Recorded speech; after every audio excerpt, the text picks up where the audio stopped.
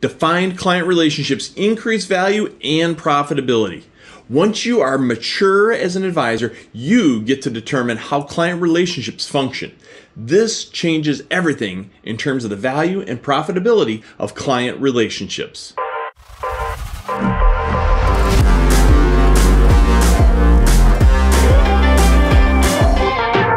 So the word has gotten out in regards to the revenue earnings that many of our advisors had enjoyed in the year 2020, even during the pandemic. So backed by popular demand, I'm going to share with you some of the subset thoughts that we provide in our Advisor Blue Book, which you are welcome to get a copy of the Advisor Blue Book report. Just contact USA Financial, ask for any one of the business development consultants. They can get that out to you.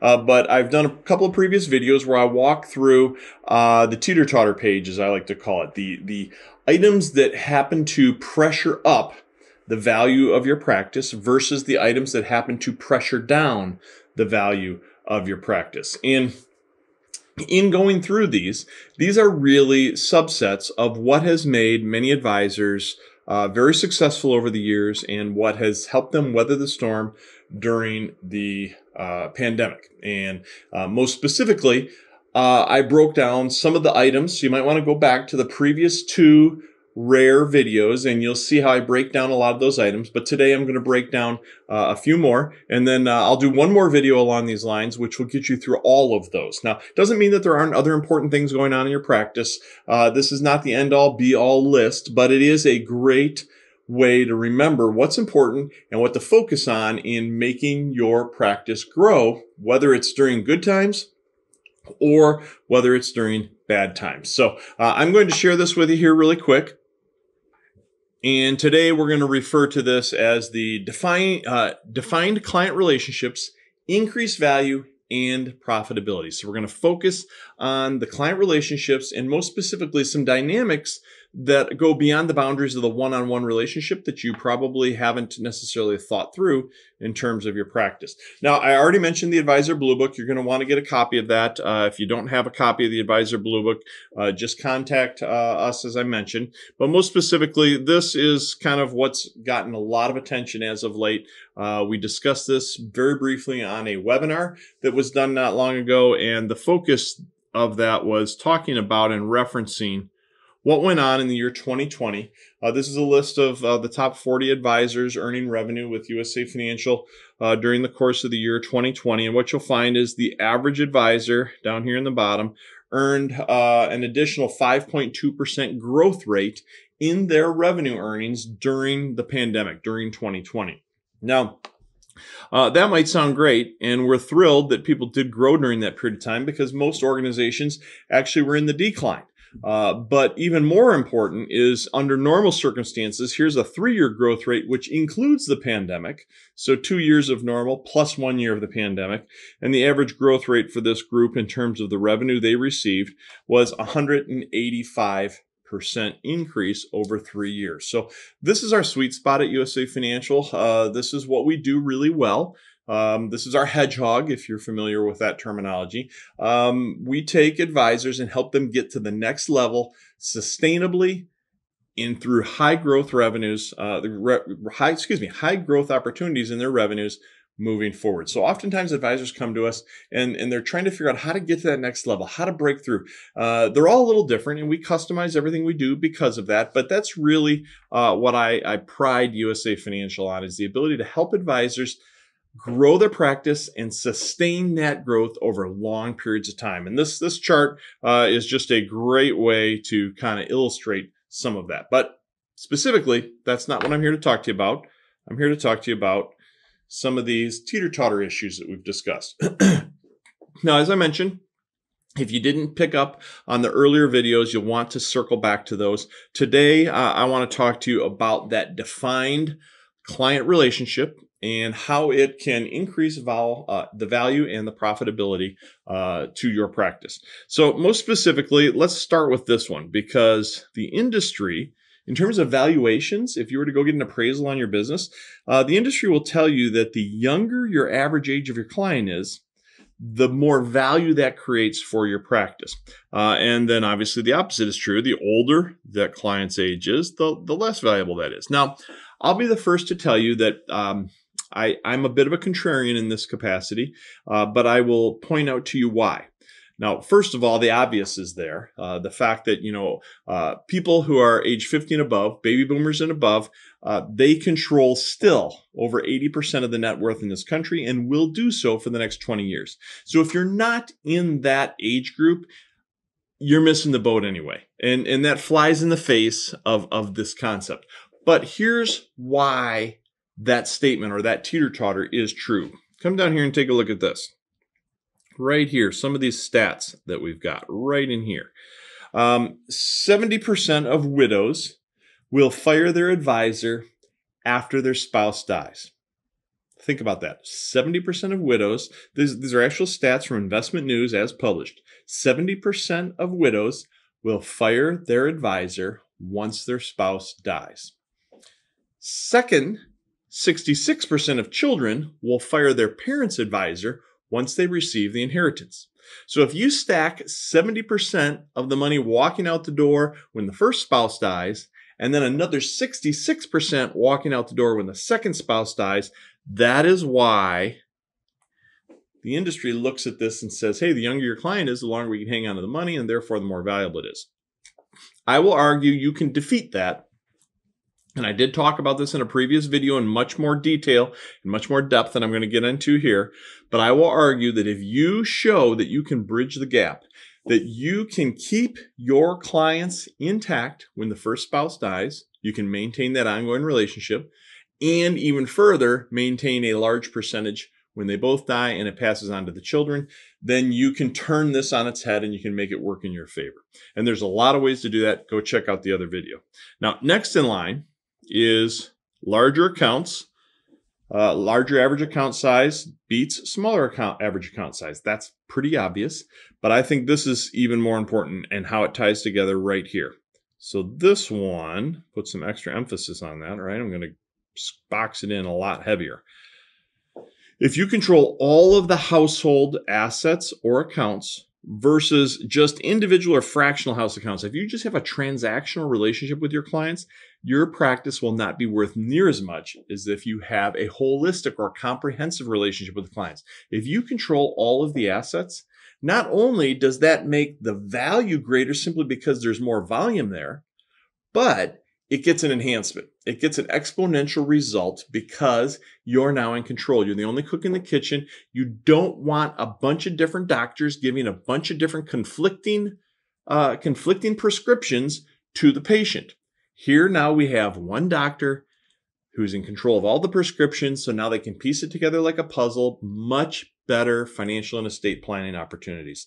So that is a huge, huge component. The higher the percentage of the overall assets of all of the clientele and all of their households that you can project and prove on paper, the more valuable that is to you in terms of valuation of your practice. But think about the profitability. That's where we're all striving to be anyway. In fact, many USA financial advisors will not take on a new client unless they are becoming the only financial advisor for that client, or they strongly believe that that will take place in the near future, let's say within the next 12 to 24 months. If they don't believe that's to be the case, many, and I'm not saying everybody, but many USA financial oriented advisors will simply pass. They'll walk by that client because they don't have the right relationship intact. They want to define that relationship. And we have a whole process to help you do that. It's called the ACE appointment system. It's the advisor client experience appointment system. And it's something that, again, you can look at other videos to get a little deeper feel for that, or you can contact USA Financial. Now, let's come over to this part. Upper right-hand corner. This one has changed dramatically during the pandemic, in my opinion. It used to be that if your clients were geographically condensed versus being scattered all over the countryside, that was much more valuable because from a business perspective, you want to be able to bring those people into your office and you want to be able to stack up appointments, and you don't want to have to do a bunch of travel time if you're out in people's homes, visiting in their homes, or expecting them to drive long distances to come see you. Now, I will also tell you this is something that the pandemic helped immensely with. So today, if you, for example, are an advisor in the northern half of the United States and you're dealing with snowbirds, clients who go south for the winter, in the past, that's always been a challenge. You know, people back in the day tried Skype and then eventually they got to Zoom and so on. But it's always been a challenge to get your elderly clients on digitally to communicate with you. So you're on the phone, it's not the same experience and so on and so forth.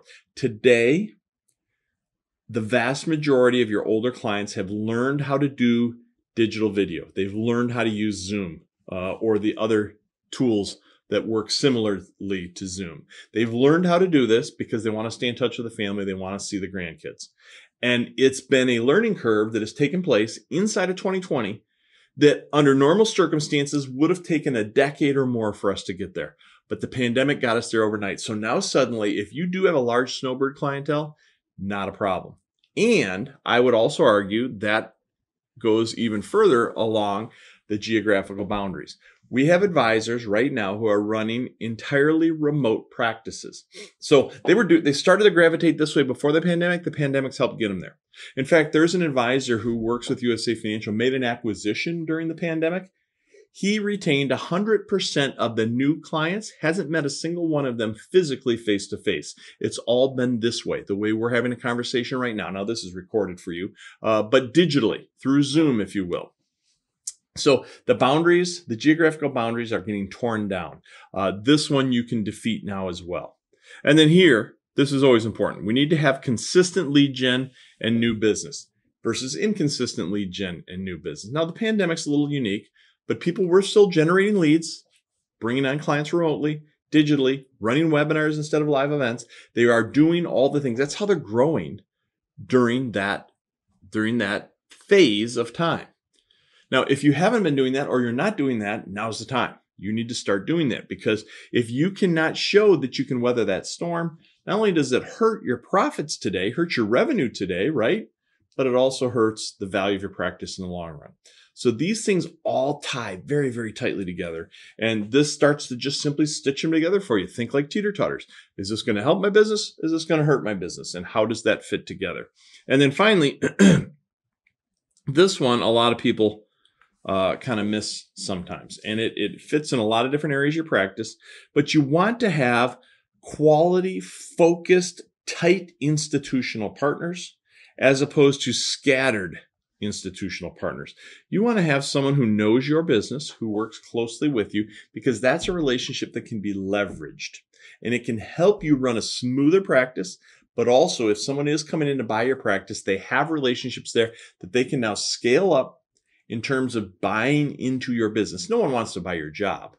Lots of people want to buy your business. So if you're running it like a sole proprietorship, you're going to get paid like you're running it as a sole proprietorship. If you're running it as a business, as an entrepreneur, you're going to get rewarded as if it's a business and an entrepreneurial enterprise. And that requires systems and processes and scale. And so this will help you as well. This is like a great big checklist for you to go through and identify, how do we fit on these? Now, again, there's ways to sell around this. There's ways to overcome these items. I've talked to you about a couple here today, but this will give you a general idea of what's creating value for you in your practice. And today's focus is all about defining relationships, the way you interact with the customer, excuse me, so that you're increasing the profitability today on the P&L statement, but also the value tomorrow on the net worth statement. So again, if you would like a hard copy of this, it's our Blue Book report. Contact USA Financial, ask for one of the business development consultants. They can get you set up on this. And it's a great tool to kind of take a litmus test, a check, a thermometer, to see where you are on pace for what you could do in your practice to increase its value over time. And the beauty is, if you increase the value, you're probably increasing the bottom line P&L as well. So hopefully this is helpful for you. I'm going to follow this up with one more about assets under management. That one's probably the most crucial of the series. I would encourage you to take a look at that. In the meantime, I hope you give me a thumbs up. Please subscribe. Love sharing this with you. Thanks for being on The Rare Advisor.